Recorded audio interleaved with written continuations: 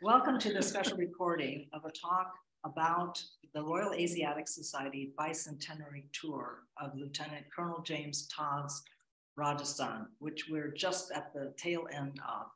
An introduction to the RAS and its bicentenary will be given by Dr. Alison Ohta, Director of the RAS, and followed by a description of the itinerary by Dr. Elizabeth Driver, who organized the trip and did a marvelous job of leading us to some magical places. Over to you, Alison. Well, greetings from Jodhpur. Here I am with Liz and Melinda, and we've just spent, as she's told you, 2 weeks in Rajasthan, following in the footsteps of James Todd, visiting places and people that he describes in his book, The Annals and Antiquities of Rajasthan. Liz planned the tour and led it, and together with Melinda, they have put together a short presentation of the highlights of our journey. The three volumes of Todd's Annals and Antiquities will be published in the late summer in conjunction with the Yale University Press. This publication is part of the Bicentenary celebrations and the RAS commissioned this volume. It's a limited edition reissue of the Annals and Antiquities with a companion volume by Norbert Peabody. It returns the text to the original state and provides the reader with the necessary apparatus and background to understand this important work. It is full of wonderful illustrations and a very useful and interesting map. Liz, over to you. Hello, everyone. I thought I ought to start by trying to explain why Todd is still so highly regarded in Rajasthan. Now, I was really struck by this when I came in October, and again this time. In fact, in the lift in the first hotel, I was going off to give the first of my little talks to the group, and a lady noticed I was carrying a copy of Todd's Annals of Rajasthan and said, "Oh, I read that at school. It's wonderful, isn't it?" So I thought that was an encouraging start. But I think to understand this, you need to look back to what all the problems were in the region in the late 18th and early 19th century. And there are at least three strands to this. The first is that there were wars going on continuously with the Marathas. So that's the people directly to the east of Rajasthan, which were very successful on the part of the Marathas in the main and doing a great deal of damage to the Rajputs. Secondly, there were raids going on by the Pindaris, who were cattle stealers, thieves. They weren't interested in settling anywhere. They just came and raided and went away again. And actually, in some ways, perhaps even the most important of the three problems was that there was a great deal of internecine fighting between the local rulers within Rajasthan and indeed between the rulers and their senior henchmen, who were the local landowners. But the upshot of all these three problems was that there was a loss of lands and of assets of all kinds, leading to extreme poverty. No agriculture was taking place because of all the wars that were going on, and commerce equally couldn't function. So that's the state of affairs that Todd found when he arrived in this area for the first time in 1799. I think one of the reasons why Todd was very successful, at least initially, as the political agent of the East India Company, was that he was able to offer protection from particularly the Marathas and the Pindaris as part of the treaties negotiated between the local rulers and the East India Company. But in addition, because of the mutual respect between Todd and the rulers, he was able to achieve much more than a merely formal political solution to the problems, and was able to negotiate between the rulers and their subjects and between the different rulers to produce peace. And with that, of course, came prosperity. And that is remembered. It's remembered by the Rajput families to this day. So that's a bit of background. I think the other bit of background that we need, if I could have the next slide, please. I just need to explain that initially Todd was not attached to the Rajput courts, but rather to one of the Maratha courts, that of Scindia, who later settled in Gwalior. And because this court was peripatetic, this gave Todd the opportunity to survey the terrain and create a very detailed map of the area. He was clearly a very expert surveyor. And in addition to creating the map, he was also able to pick up intelligence about local allegiances. And both of these things proved extremely useful to the East India Company in the Maratha Wars, which they ultimately won. Could I have the next slide, please? The very first of the visits that we made is actually not described in the Annals of Rajasthan because it predates the Annals by quite a long period. It goes back to 1807. And this was a period when Todd had begun to negotiate treaties with the local Rajput rulers. And he'd been working extremely hard and decided that he just wanted a moment to himself. And so he went off riding his horse. And he describes what then happened in quite funny terms in a later document. He says he's writing about himself in the third person. In 1807, when the author, then commencing his career, was wandering alone through their country, surveying their geography and collecting scraps of their statistics, he left Scindia, battering Rathgur, and with a slender guard proceeded through the wilds of Chanderi and thence direct westwards to trace the course of all the rivers lying between the Betwa and the Chambal. In passing through Haruti, so this is getting close to the outskirts of Kota, about 30 miles to the east of Kota, leaving his tent standing at Barra, he'd advanced as far as the Kali Sindh, a distance of 17 miles, and leaving his people to follow at leisure, was returning home unattended at a brisk canter, when, as he passed through the town of Bamolia, a party rushed out and made him captive, saying he must visit the chief.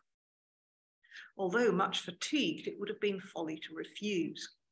He obeyed and was conveyed to a square, in the centre of which was an elevated chabutra or platform shaded by the sacred tree. Here, sitting on carpets, was the chief with his little court. The author was received most courteously. The first act was to disembarrass him of his boots, but this, heated as he was, they could not effect. Refreshments were then put before him, and a Brahmin brought water with a ewer and basin for his ablutions. Although he was then but an indifferent linguist, their patois was scarcely intelligible to him. He passed a very happy hour in which conversation never flagged. And you can see on here a little picture which the current Maharaja had done of Todd on the chabutra. They have by this time succeeded in getting his boots off. And on the left is Maharaja Abhimanyu Singh of Bamolia with his daughter, and they're holding the painting that he commissioned. So we had wonderful hospitality and conversation never flagged, and we stayed more than an hour. So it was absolutely delightful. The rest of the places that we visited are all described in the Annals of Rajasthan, and they cover a later period from 1819 to 1822. Could I have the next slide, please? We went from there to Udaipur. This city was Todd's base for the whole of this period, from which he set out on 3 separate journeys, which he describes in the personal narratives of the Annals. But oddly, he doesn't actually offer very much description of Udaipur. I think maybe it was just too familiar to him to interest him in writing about it. But what's really clear is the close relationship that he had with the then Rana Bhim Singh, whom he saw frequently in both formal audiences and in less formal settings. This photograph shows our group with the staff of the charitable foundation of the Maharana of Mewar, so the successor to Bhim Singh. And they organised a wonderful session with descriptions of Todd's journeys and then showed us around the museum. So another lovely meeting. Next slide, please. When Todd returned from the first of his journeys, he camped just outside Udaipur, waiting for it to be auspicious for Bhim Singh to come and welcome him formally back into Udaipur. And he camped quite close to the royal cenotaphs at a place called Ahar, which this photograph shows. There are hundreds of them. And Todd does comment that there are so many because they're not all royal. And he says rather nicely, I thought, that in death, as they had been in life, the Rajput rulers did not separate themselves from their subjects. Mm-hmm. And so you have this crowded cemetery with people from the upper echelons of society, of course, but not just the ruling families as you normally get in sets of cenotaphs. And the next slide, please. The first mention of this bungalow is at the same time as Todd visited Ahar when he was waiting for the Rana. And he tells us that while they were waiting, they amused themselves by chalking out the site of their projected residence. And he describes it on the heights of Twos. Well, it's taken a lot of tracking down, but with a lot of help from the palace in Udaipur, we are pretty convinced that this building shown in the photographs is indeed the bungalow that Todd was building for himself. In subsequent descriptions in the Annals, he describes the garden that he'd planted in very enthusiastic terms, saying how he had taken peach stones from Gwalior, planted them in the orchard where he was camping in the middle of Udaipur, and then planted the little trees out at this bungalow that he was building. He clearly intended to stay near Udaipur, but unfortunately his superiors decided otherwise, I think for a variety of reasons, some of which we'll touch on. And he was retired on the grounds of ill health, as it was put, and of course so often is even today. Next slide. The next slide shows a throne in the garden of the maidens, Sahili and Kibari. And this garden, with a little pavilion in it, was lent to Todd by the Queen of Bundi. We'll come to her in a moment. And it's there that he did his packing, very extensive packing. Some of the artifacts he packed found their way to the Royal Asiatic Society, so we mustn't complain. And it was also there that he said sad farewells to the Rana in June 1822. I'm just going to touch on Chittorgarh next. Todd was extremely excited at seeing what he called the ancient capital of the Sasodias, teeming with reminiscences of glory. And he described the Victory Tower, which we see on the right-hand side of this photograph, and also particularly the Jain Tower, which is on the left. The Victory Tower was erected in the 15th century, according to this. I have 16th, when Rana Kumbha, who we'll come to a bit later, managed to defeat the combined armies of Malwa and Gujarat. So that's Chittor. I'm then going to just digress briefly to talk about opium. Todd was very, very upset about the opium trade. This came as something of a surprise to me because one, of course, associates the East India Company with encouraging the opium trade. He says, a slight sketch of the introduction and mode of culture of this drug, which has tended more to the physical and moral degradation of the inhabitants than the combined influence of pestilence and war, may not be without interest. He then gives a detailed description of, could I have the next slide, please, of the way in which opium was cultivated.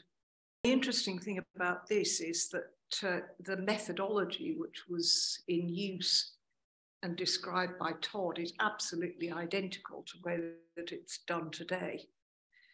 Todd goes on again in this section, saying it is a singular fact that the cultivation of opium increased in the inverse ratio of general prosperity, and that as war, pestilence, and famine augmented their virulence and depopulated Rajputana, so did the culture of this baneful weed appear to thrive. He really has nothing good to say about it. He concludes on opium by saying, such is the history, and I believe a pretty correct one, of the growth and extension of this execrable and demoralizing plant for the last 40 years. So that's from the 1780s onwards. And this is the very interesting bit. If the now paramount power, so that's the British in the form of the East India Company, instead of making a monopoly of it and consequently extending its cultivation, would endeavour to restrict it by judicious legislative enactments, or at least reduce its culture to what it was 40 years ago, generations yet unborn would have just reason to praise us for this work of mercy.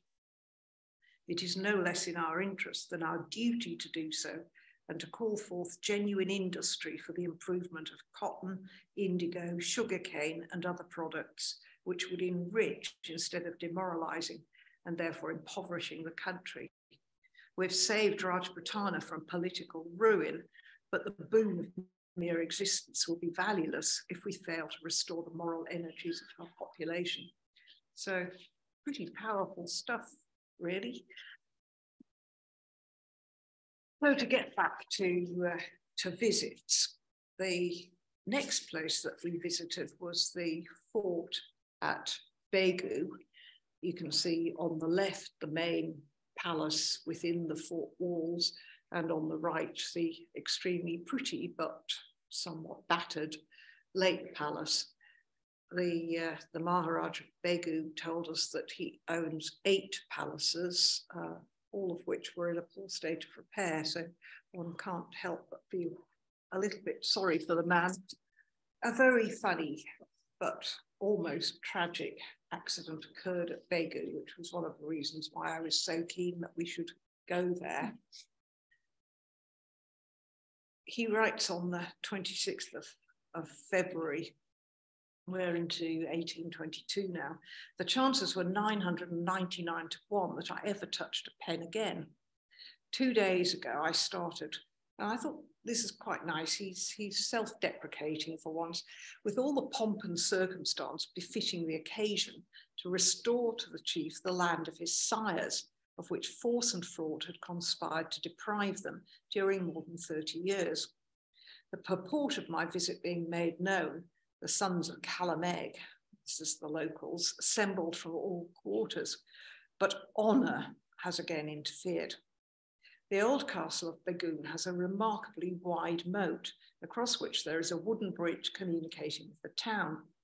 The avant courtiers of my cavalcade, with an elephant bearing the Union, having crossed and passed under the arched gateway, I followed, contrary to the Mahout's advice, who said there certainly would not be space to admit the elephant and howdah. But I heedlessly told him to drive on, and if he could not pass through, to dismount.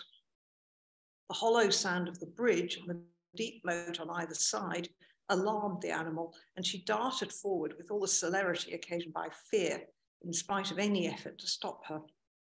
So he's on a bolting elephant approaching a gateway which is not high enough.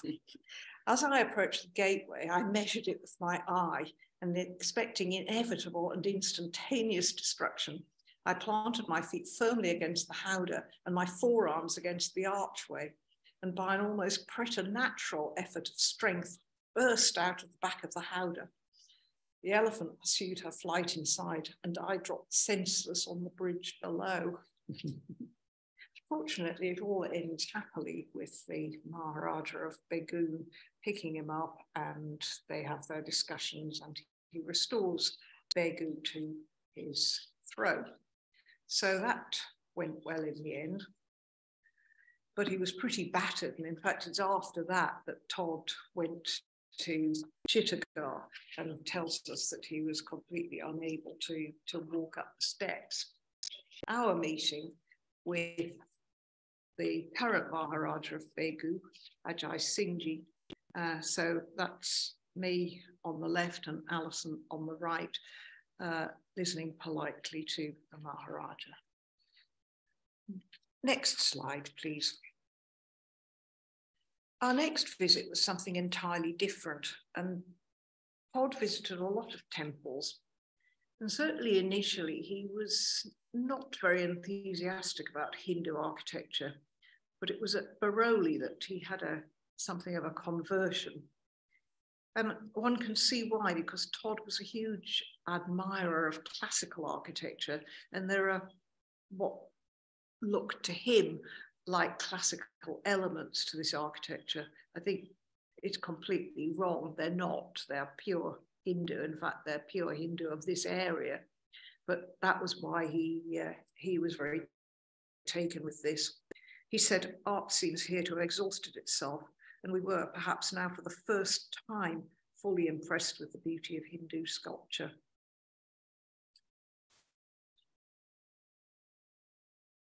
The next visit, if I can have the next slide, please, was to Bundi.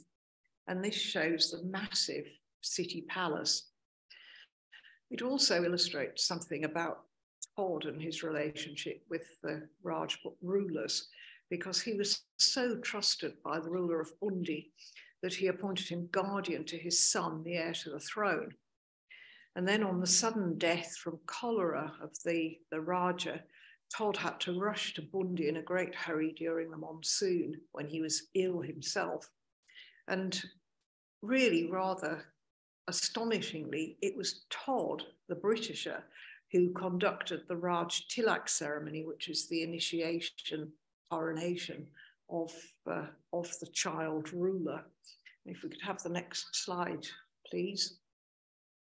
On the left, you can see the view that you get of the Ghasi from down below, and Todd describes how the courtyard below was absolutely thronged with people watching the ceremony. And then on the right, you can see the actual Ghasi onto which Todd lifted this 11-year-old child and made the tilak mark on his forehead, anointing him as the new ruler of Bundi.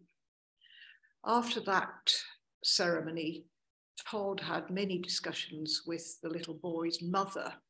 And this is another example where Todd's relationship was able to smooth the path to peaceful rule for at least a good long time. Yes, that's it. Kota was originally a fiefdom of Bundi, but by the time Todd was involved, it was a separate state in its own right. And there were some hugely complicated political situations going on there involving the regent, a man called Salim Singh, who seemed to have an alarmingly close relationship with the Pindaris. Todd, again, was reasonably successful in sorting out these political problems, but they were still raging when he was obliged to leave Kota. And he left one of his English companions, actually his cousin, a man called Patrick Waugh, behind to try and sort it. In fact, this is another situation like Udaipur, where we're not told very much at all about Kota. And the reason for that is because Todd and his companions were all extremely ill for the whole time they were in Kota, around 4 months, with a combination of cholera and malaria. And ultimately, the youngest of them, Lieutenant Carey, actually died and is buried back at Toos, where the bungalow was. Could we have the next slide, please? Sorry, yes, all right, let's have that. That's Zalim Singh, who was the regent who was causing Todd a lot of headaches. There, peacefully smoking his hookah, but no doubt plotting something. Todd's Bridge is actually really an extraordinary story. It's a big road bridge over the Shambal River, which is, you see it here actually in a photograph taken in October when the water was high. And it came about because when the Pindaris were finally defeated, and it tells you in the inscription that this was by a combination of East India Company troops and local troops, all the loot which the Pindaris had accumulated was collected up by Zalim Singh. And maybe because he was a bit shifty about his relationship with the Pindaris, he handed the whole lot over to Todd. And Todd used it to build this bridge, which is dedicated to Hastings. So that's Todd's Bridge. And then if we can go too forward to Todd's horse. This is another curiosity. It's extraordinary that this still exists.